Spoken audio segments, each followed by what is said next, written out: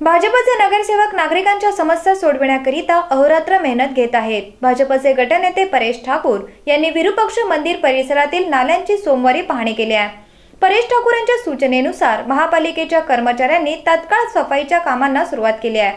त्यामुळे येथील रहिवासी परेश ठाकूर यांचे आभार मानतात। भाजप नागरिकांच्या समस्या सोडविण्याकरिता नेहमीच अग्रेसर राहिलाय। पनवेलमधील विरूपक्ष मंदिर परिसरातील नाले तुंबले असल्याचे निदर्शनास येताच भाजपचे गटनेते परेश ठाकूर यांनी या नाल्यांची पाहणी केली। त्यानंतर त्यांनी महापालिकेच्या कर्मचाऱ्यांना हे नाले साफ करण्याच्या सूचना दिल्या।